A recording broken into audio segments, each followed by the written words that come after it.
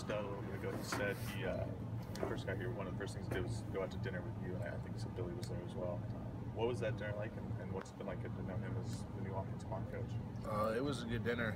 We had talks that day before, and just kind of got familiar with each other, and talked about his family, my family, expectations, what he's done, what I've done, kind of just feeling us out. And we made dinner plans for that night. We went over to Champs. It's real casual, and just talked about his players and who he's coached, stories, just talking, just feeling each other out and what he's about, what I'm about, what we got to do together to get this unit going, and just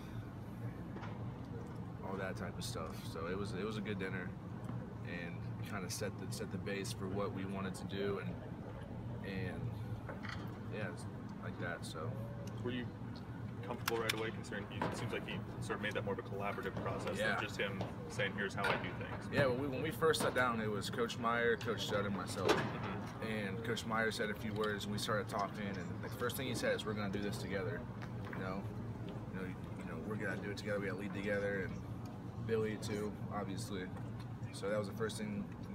We set the ground with that, and that's what we've been doing. We've been doing it together. Was Billy at the dinner, or was it just you and Coach Studd? It was just Coach Studd and I. Do you have trepidations, concerns, anything like that when you're going on 5 years here and one thing with Coach Warner for 5 years, and now new guys coming in? Just what were your, initial reactions to knowing you'd have a different position coach?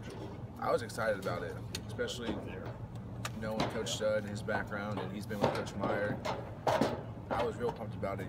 Like you said, I've been with Coach Warner for 4 years, and I know what Coach Warner teaches. I know what he expects, and to get a new perspective on things, I'm excited about that.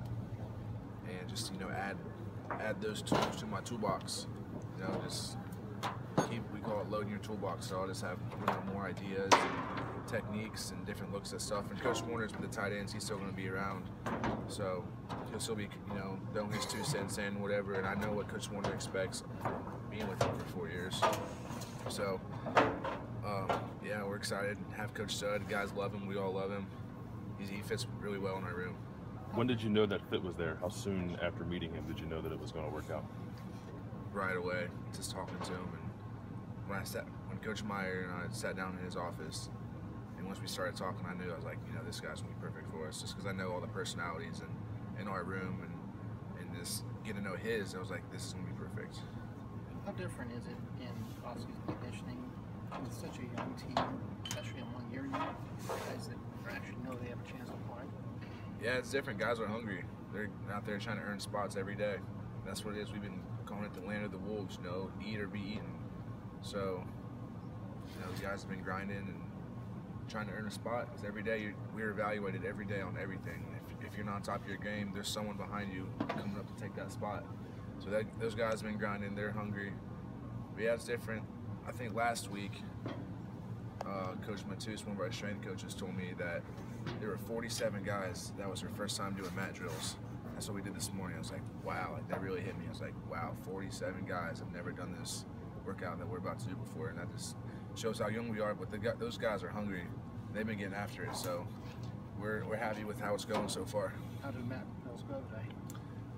They're rough, 5:55, the horn's blowing, and we're out there grinding, and they're really tough, mental toughness, and you have to make a decision. Either you're going to separate yourself, you're going to be that guy, or you're going to be with the pack. So that's mat drills are trying to separate those guys. Are you going to be average, or are you going to stand out? And that's mat drills. We relate it to football. Fourth quarter, or 4th and 1. What are you going to do? Are you going to get the first down, or are you going to get stopped? So we're trying to translate that toughness from mat drills, and that's going to roll over to the field. Who are the guys who have already stood out in mat drills and conditioning? Some guys that have stood out. Evan Lyle's doing well. Matt Burrell's doing well.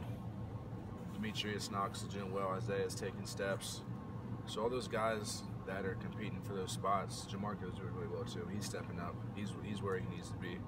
So those guys that are trying to earn those spots. They're stepping up and they're grinding. So I think as of now they're doing well in the off season, and we're just going to see how well that translates to spring ball and if they can go on the field and perform.